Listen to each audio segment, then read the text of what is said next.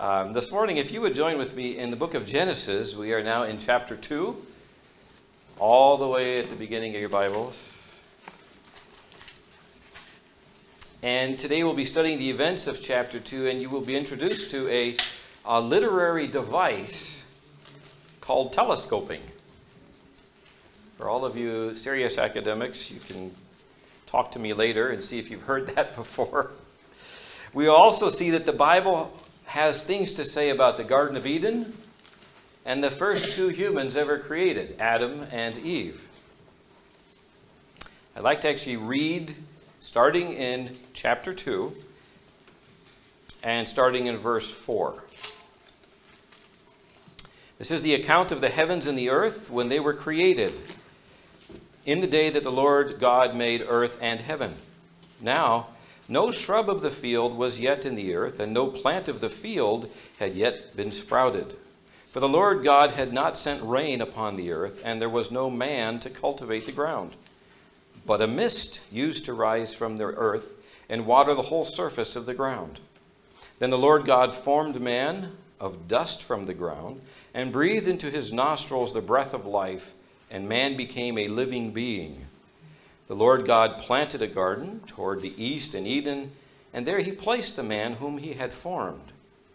Out of the ground the Lord God caused to grow every tree that is pleasing to the sight and good for food, the tree of life also in the midst of the garden, and the tree of the knowledge of good and evil.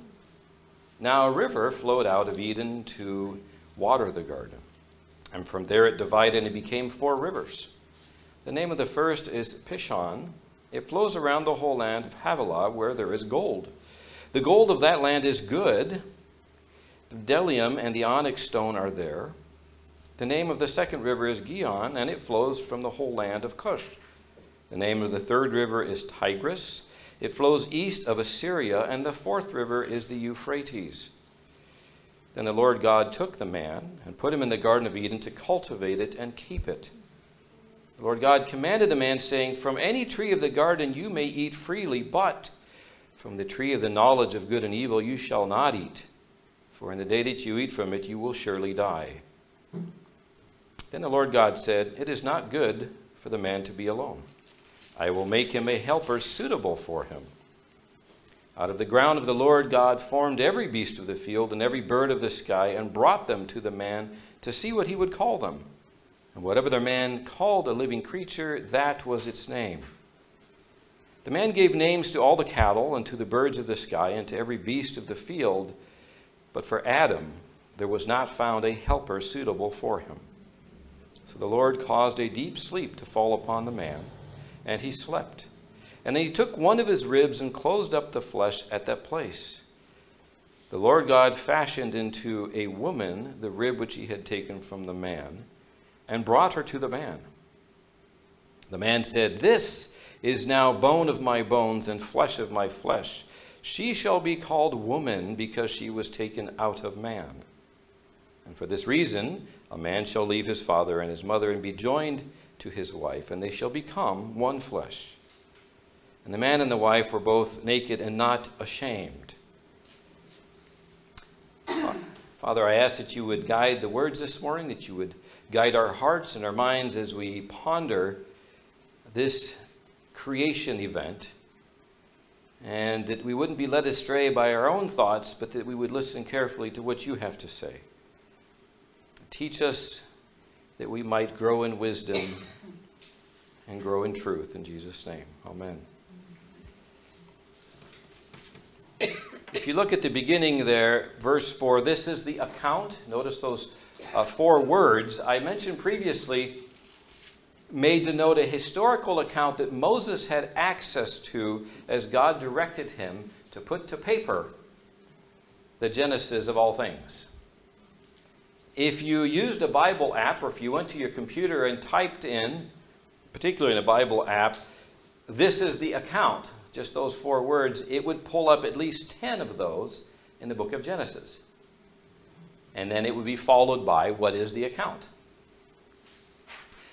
If Genesis 1 is the creation of all things in a grand scope, Genesis 2 is the telescope the looking more deeply into one particular creation moment, that of man and woman. So if you move now from verse 4 to 5 and 6, it talks about the shrubs of the field and a mist. We saw previously in chapter 1 that God, when he created, also created the atmosphere around the earth, the layers of the atmosphere. And it may well be that in the original creation, not only were those layers thicker, thus able to keep out more of the sun's radiation, it may also have been enough to keep the fluctuations in temperature low enough that the hydrological cycle was not put into motion. There wasn't enough heat, enough evaporation, and then enough cooling to make rain fall. In either case, God designed it in such a way that a mist was enough rising every morning to water all the plants. This will change with Noah, and it will be much more similar to what we have today. Starting in verse 7, then the Lord God formed man from the dust from the ground and breathed into his nostrils the breath of life, and man became a living being.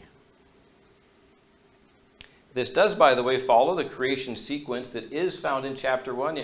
You might have to go revisit that particular sermon if you don't remember it, but it does follow where the plants are created on day 3 while the humans were created on day 6. So I thought we would read part of that again just to get refamiliarized. Starting on verse 26 of chapter 1, you can just look over there. God said, let us make mankind in our image, according to our likeness, and let them rule over the fish of the sea, and over the birds of the sky, and over the livestock, and over all the earth, and over every crawling thing that crawls on the earth. So God created man in his image. In the image of God he created him, male and female. He created them.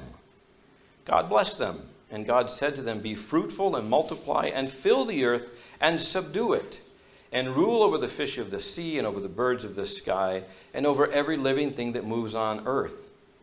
Then God said, behold, I have given you every plant yielding seed that is on the surface of the earth, and every tree which has fruit yielding seed. It shall be food for you and to every animal of the earth, and every bird of the sky, and to everything that moves on the earth which has life. I have given every green plant for food. And it was so. And God saw that all he had made, and behold, it was very good. And there was evening, and there was morning, the 6th day. Just to recap, so now we are looking more deeply into strictly the account of man and woman. Look at verse 7 again. God formed man from the dust of the ground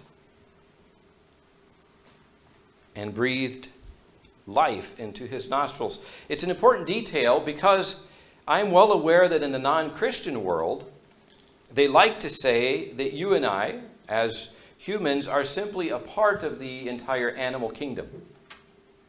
Right? It's very common. It's part of scientific nomenclature. That's how we're understood in our kinds. But that's because Darwin imagined that, not because science says it or proves it. He imagined it that we humans evolved by chance mutations from some lower animals to what we are today.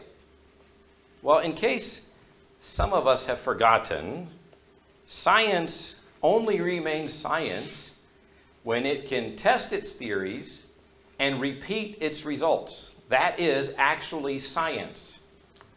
Right? You go to a basic science class, they'll tell you that. I have to have a theory, I have to test it, and then those results I have to reproduce the same way. Or else it's not science, it's imagination. Well, I'm sorry, science cannot test the beginning of man. Science cannot test the beginning of life. In fact, science itself cannot test and show you that man evolved from anything else but man. It cannot do that scientifically. So if you're going to hold to a theory, why don't you hold to the theory that God gives, which is not a theory but the truth? Why don't you hold to what he says, since he's the one that knows all things and started all things? Now, if we look at our account here, there are similarities in how God created the animals and how God created man. In both cases, God used the raw materials that he created from the beginning, right? The minerals, the dust as he calls it. And he made from that living things. It says that in your text. And this is why, by the way, God will say in Genesis 3:19, which is just up the way, and we often quote in part at funerals, "By the sweat of your face you shall eat bread until you return to the ground, because from it you were taken, for you are dust, and to dust you shall return." So if you've ever been to a funeral and you wondered, why do they say that? Because it's in the Bible. Because it's God affirming this is where you ultimately will end up until he comes again. Well, God informs us in Genesis that he made us from those basic elements, and then God blew life into us. He created life. He made life in the animals also, but there is a dramatic difference I'd like to highlight for us right here. In verse 7, in the Hebrew, it says God breathed life into man and he became a living soul or spirit. The two are slightly interchangeable. He didn't just become life, he became a living soul. And so in the book of Job 33:4, we also read, "The Spirit of God has made me. The breath of the Almighty gives me life." It's reiterated elsewhere in the Bible. That's how we establish the truth of it. You and I, as humans, are completely distinct from the rest of creation. We are not the same thing as creation. We are not the same thing as the animals. We're certainly not plants.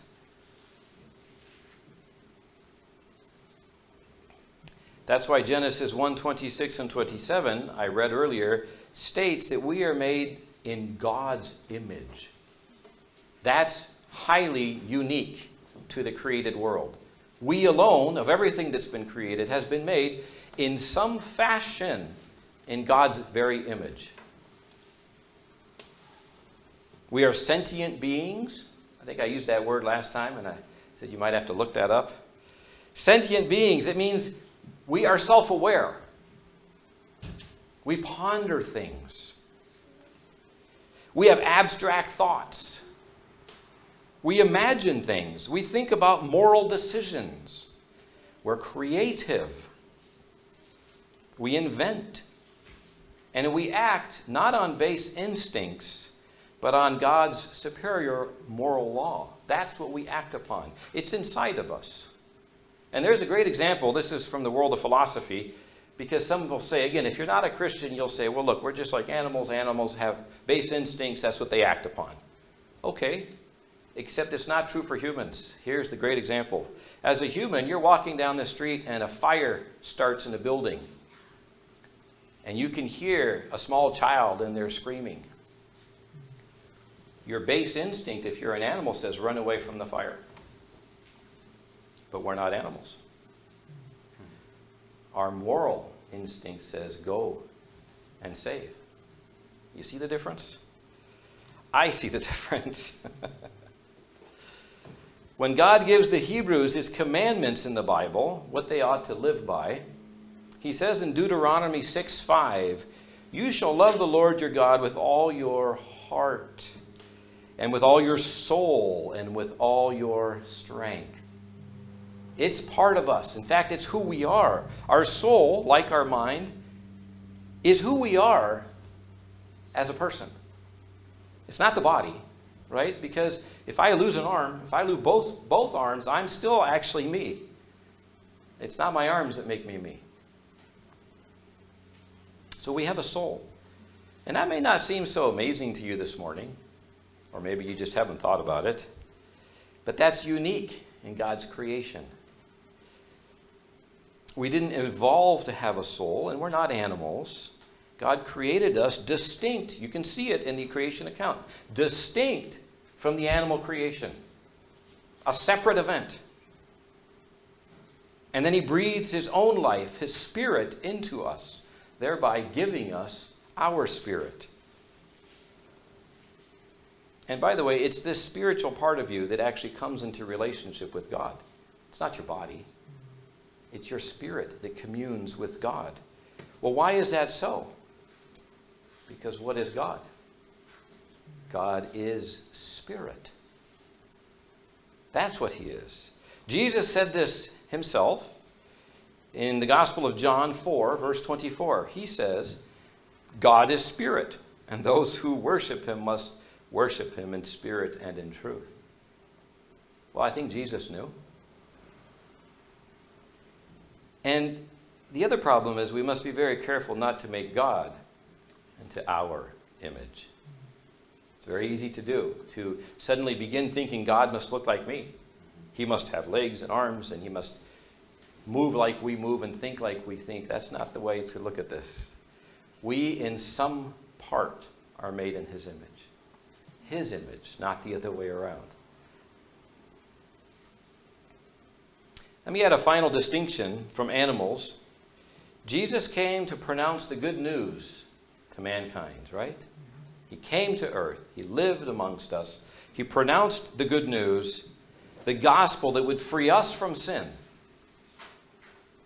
He came, he died for our sins, he was raised to life so that whoever would believe in him would have eternal life with him.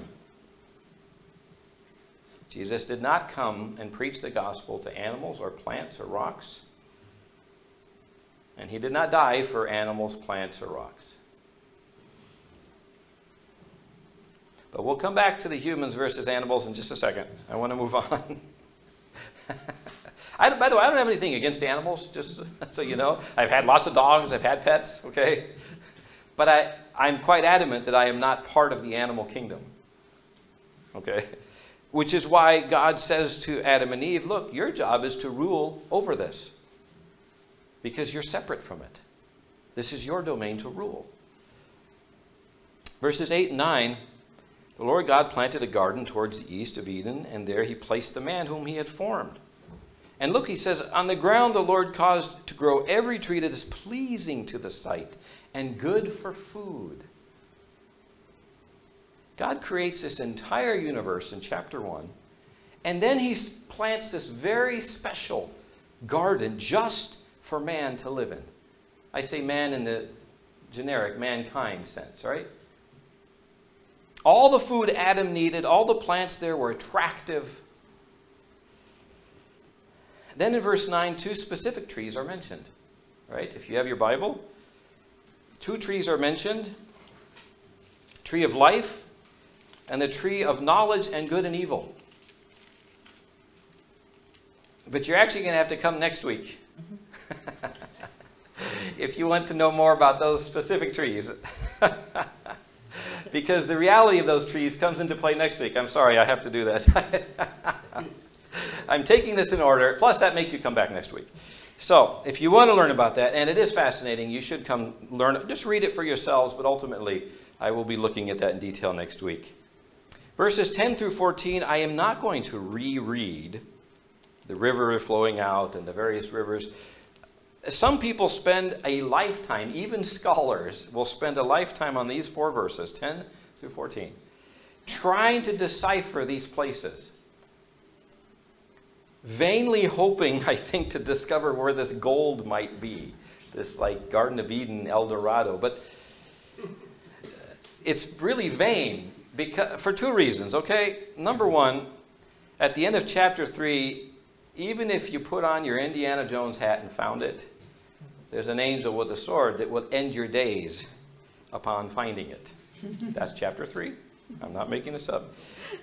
But the bigger reality is that when Noah and the flood are on the scene in chapters 6 through 9, the entire earth is underwater. Mountains shift. All of the geology changes. You would never, ever find these features. They're gone. They're erased and rewritten after the flood. So I wouldn't waste a whole lot of time on those. But verses 10 through 14 do show you, I think, God's extravagant care for Adam and later Eve, planting such a garden specific for them with beauty and bounty. God has this deep care for his creation. And let me add, this is the same God who is still looking down, still reaching out his hand to you and I. The same God who hasn't changed, still reaching out, looking to reestablish that initial connection. And that is really the story of the whole Bible, if you're curious. God created everything perfectly. Sin entered the world. You'll see chapter 3. And then the rest of the account is God reaching back out to mankind. Finally, in the New Testament with Jesus Christ, creating the only bridge back to that original perfection, which we can freely take and accept now while we await his return. There is a return. And that is a good thing. I just read recently this week that the scientists have figured out that the earth is slowing down. I thought they had figured that out 30 or 40 years ago, but it made the news again. The rotation of the earth is slowing down. Go figure. Everything has an end. Well, verse 15, let's keep moving. Then Lord God took the man and put him in the Garden of Eden to cultivate it and keep it. I like this because it's a detail that says Adam didn't just wander in to this special place by chance. No, this is part of God's plan. He made this. Adam, this is for you. And Adam and Eve later were given work to do. Do you see that in verse 15? So in our modern world, the idea of work is a different thing than when Earl was younger or Gordon. Work back then was established. This is what you're going to do. Today it's a little different. So I want you to see that it started at the beginning. Verse 15, God gave them a task. You see, all the muscles and the brain cells and the creativity that God gave you are for a purpose. You wouldn't need any of that to sit on a couch. But you do need that to work. So they began to tend this garden. And then 16 and 17, the Lord commanded the man, saying, from the tree of the garden you may, from all the trees you may freely eat, but not from one particular tree. Which I know, I told you I was going to talk about next week. In the midst of God's perfect creation comes a rule. One single rule. How do you like that? Now, some of you may be like, well, why was there a rule? Wouldn't everything have been better if there were no rules? In fact, wasn't that a temptation that God put there? Why would he do that? Why couldn't he just make it with no rules and perfect? Well, first of all, let me tell you one thing. When God gives the command to Adam, this is not a command he could have given to the animals or the plants. Right? Because it would take a rational thinking human to understand the command and to decide what to do with it. Mm-hmm. Right? You can command your animals all day long about something as complex as, see that tree over there? That's the one you can't touch, but that tree you can. And they will stare at you and go on their merry way. Okay. So why did God place that there? The fact that you might ask yourself these questions once again prove that God endowed you with a rational mind. You see things and you question and you think and you ponder. This again is how we are in fact made in his image. And God, I think, created us in some likeness to himself because he wanted to have a meaningful relationship with us. He needed something that was able to have a relationship with him. He didn't make us as robots that just say yes and no on command, push a button, yes. That's not a relationship. And love, which is the basis of everything, God is love, can never be forced and remain love. You can't. You cannot coerce love. Then it becomes something else. Well, if you can't coerce love, and God is looking for a loving relationship with his creation, specifically us, that would require a free will, It would require the ability of the human being to hear what God says and decide yes or no. And that is the dilemma. In order to have the free will to decide yes, you also have the free will to decide no. So it isn't the tree that caused the yes or the no.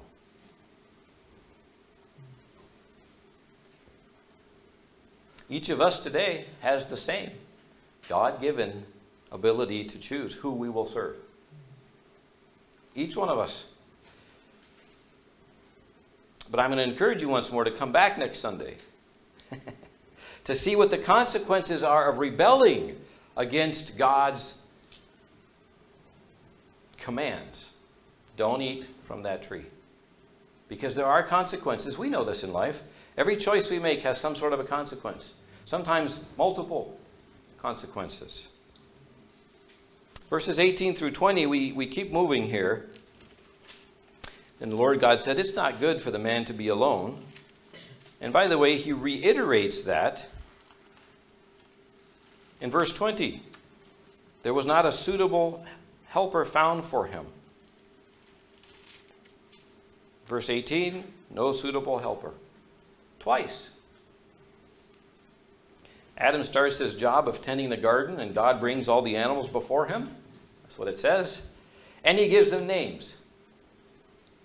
Now you may wonder, how could Adam possibly name every animal on earth? Again, that's part of your skeptical nature, right? God made us this way. I wonder that. How could that be? That's not even possible, right? It's too many animals. Well, maybe if you look at it one way, but let me help you to see another way. So first of all, Adam and Eve, when they were created, were the apex of humanity. Absolute perfection of humanity. So whatever your mind conjures up, whether it's some Greek athlete, right? Some CrossFitter looking person, along with all the academic prowess of a scholar, that's Adam and Eve. The perfection. That means their brains were working so much faster than ours, so much better than ours. Their bodies were far, far superior to ours. So already Adam had a huge advantage over us. But another way to see this is, did Adam actually have to name every slight variation of every animal kind? Or did he simply need, okay, bring me the head of the canines here, probably a wolf-looking creature. All right, you are, I call you wolf, canine. And then, okay, I don't need all the little cats. I just need the main cat. Maybe it's a saber-tooth. He says, you know what? I call you this, and the rest of you are all felines. That also works. It doesn't say how it was done, but he did it. So it's just a way to think about this. But in the process of doing that, suddenly Adam realizes, wait a minute. There's all these amazing animals, and they all have mates and pairs, except for me. And he realizes that nothing in the animal kingdom is the right thing for him. God knew that. No animal could think the thoughts that Adam had. No animal could communicate like he could, or understand or empathize with his life. No animal could do that. It doesn't matter that dogs are really friendly and they lick you all the time. They can't do that, can they? They can't. You know that. You can't talk to them, and they can't respond and empathize with what you're going through. They cannot. So we'll move on. We'll get to the actual what's going to happen here. Verses 21 and 22. So the Lord caused a deep sleep to fall upon the man, and as he slept, and he took one of the ribs and closed up the flesh. Now, there are all these jokes about you. Did you realize men have one less rib? Did you ever know that? Have you ever looked at a skeleton? They don't have one less rib. I was just tricking you. As a kid, that's what somebody told me. So, no, there's no less rib. In fact, in the Hebrew, if you really study it, it doesn't say the word rib.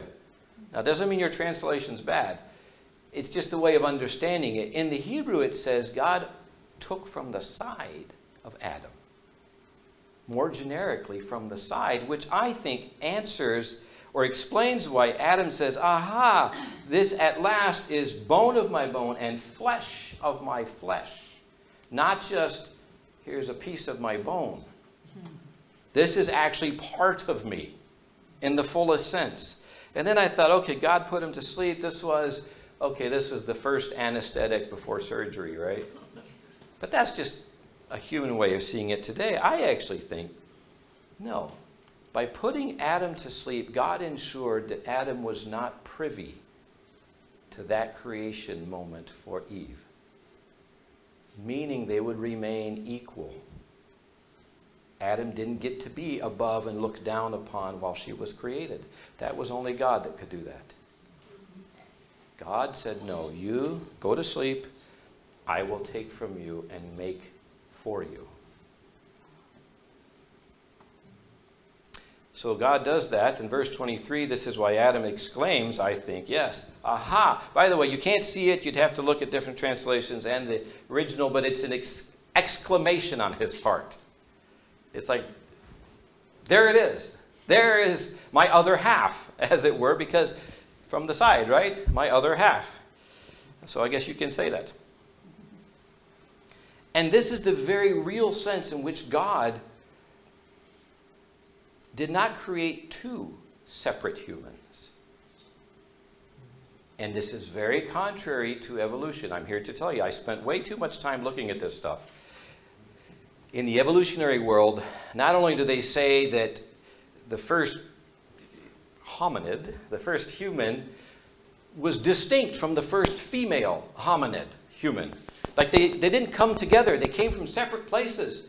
And thankfully, according to evolution, luckily they met. You see, these are two separate events in evolution. But that's not how it actually came to be, did it? No. Because the odds, well, let me just say here, the odds of one ape one day turning into a man like we are today, and then some other place on the globe, a female doing the same thing, and then, right, planes, trains, and automobiles, they suddenly meet one day. It's not actually possible. So once again, it's an untestable imagination.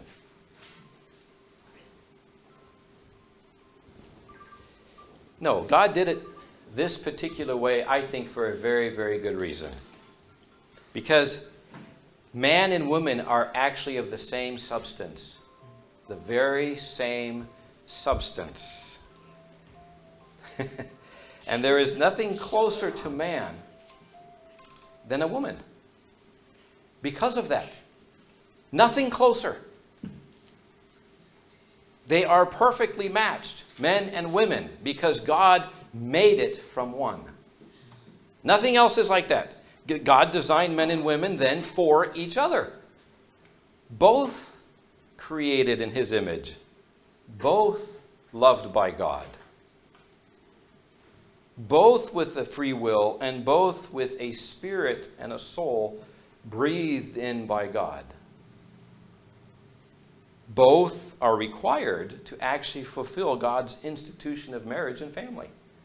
He couldn't have said, look, I need you to multiply and fill the earth if there weren't two, man and woman. So for instance, and this has already gotten me into trouble at somebody's wedding, but it's pure coincidence. My notes are written long before I know anybody's coming today. Relationships of two men or two women stand in opposition to God's design. Because the design is here in the beginning. And such unions are even called sinful in the Bible in several places.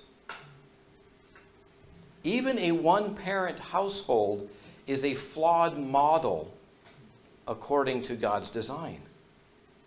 Because God's design intends not simply the blending of the genetic code and the chromosomes, which you have separate in men and women, but the balance of male and female traits creates that ideal family unit. It is that balance that God understood. So for instance, men, and I'm looking at all the guys here this morning. Yeah, that's right. Men should work the hardest. That's what I say. You and I should sweat the most.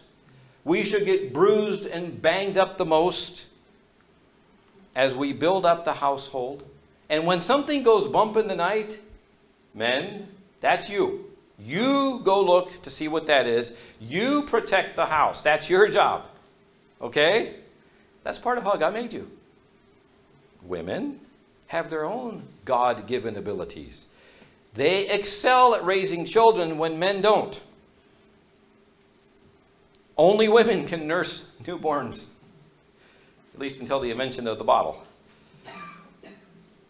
Women have a much greater gentleness and patience than most men, especially towards slow-learning children.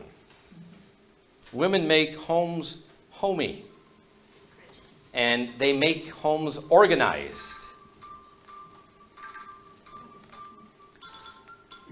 And they keep schedules for us. And they make sure that hospitality exists in the home and people come to visit. It's not the men that do that. It's the women. Women complement the men, and together they create life for family. It does take both. In verse 23, there's an interesting wordplay in the Hebrew, and some of you already know this. And in English, we have it, the man said, this is, a bone of my bones, flesh of my flesh, she shall be called woman. Right? In the word woman, you see the word man, right? Woe man, right? Well, in the Hebrew, it's the same thing. Man is ish, I-S-H. Woman is isha. Interesting. It's the same idea.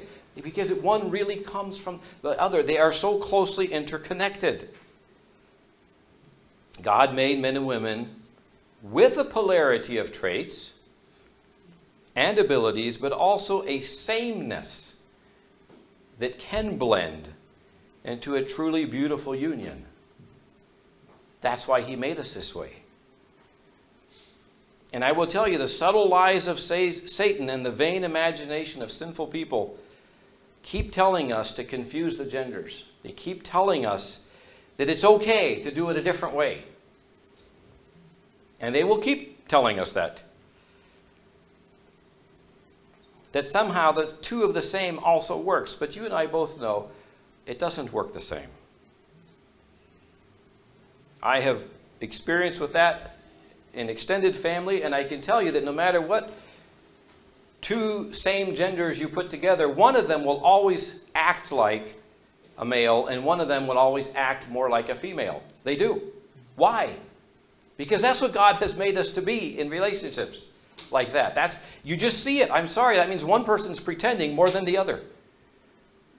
We don't need to pretend. God already made us male and female. And even the challenge is that for raising up children in the family, you need both of those polarities. You need both what man is and what woman is to create the perfect family life. Well, twice in this chapter we find that until Eve was created, there was no suitable complement to him as an equal. No suitable complement. Yes, Eve was made a helpmate for Adam. If you're in the King James, a helpmeet. Helpmate. No suitable helper. And that sets the precedent for all future marital relationships. But men here, don't ever get in your head that God created a servant for you. Because that's not in the text. It's not. Not only is it not in the text, women are not subordinate in substance. You can see clearly the same substance. They are not less in value towards God. They're not less in God's love. They're not less able in this world. You all know CEOs who are women.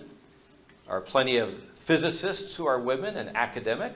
So that's not it.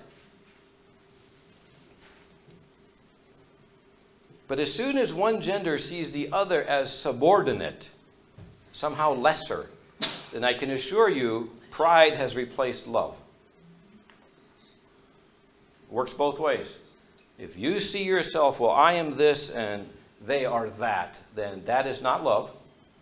Don't even try to have a relationship because you have let pride get in the way of love.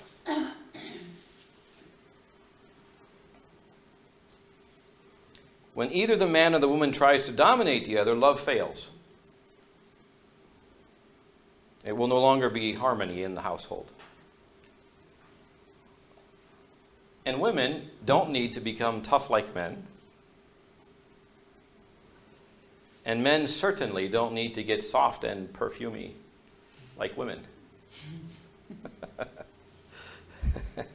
Romans 12 verse 9 tells Christians, and you'll see that it works together here. Romans 12:9, love must be sincere. Hate what is evil. Cling to what is good. Be devoted to one another in love. Honor one another above yourselves. Never be lacking in zeal, but keep your spiritual fervor serving the Lord. Be joyful in hope, patient in affliction, faithful in prayer. Share with the Lord's people who are in need. Practice hospitality. Bless those who persecute you. Bless and do not curse. Rejoice with those who rejoice and mourn with those who mourn. Live in harmony with one another. Do not be proud, but be willing to associate with people of low disposition. Do not be conceited. Well, if you want more study on men and women, I would encourage you to look up the 2 last sermons I did in Colossians. They are on the internet. I think they're called Christian Relationships. And there they more specifically address men and women in marriage. But I hope you can see how God created us. The entire universe is finely tuned for life. The earth, finely tuned for life, specifically our life. And then God took a very special interest in man and woman. It wasn't enough that he created the universe. Made the garden, filled it with beautiful things, gave us a purpose and a work to do.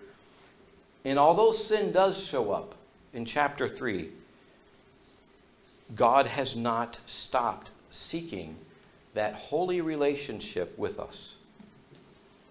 Even sending Jesus to pay the price. But you and I will have to turn from our self-seeking life, from our own pride, to reestablish that connection with Christ. And when we do that, when you and I give that connection back to the Lord, reestablish it, then we can say as believers what the Apostle John wrote in 1 John 3, 1-3, and that's what we will end with.